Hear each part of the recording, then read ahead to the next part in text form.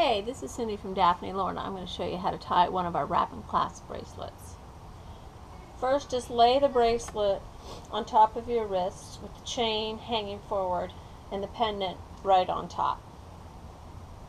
Take the silk with the clasp on the end and pull it towards you and around back once, twice, and then snugly put the clasp in anywhere in the chain, but somewhere where it's a little fits you nice and snug.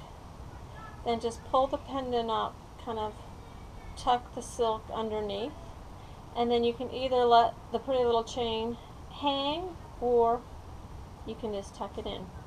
And there you go, you got your Daphne Lorna. Thanks.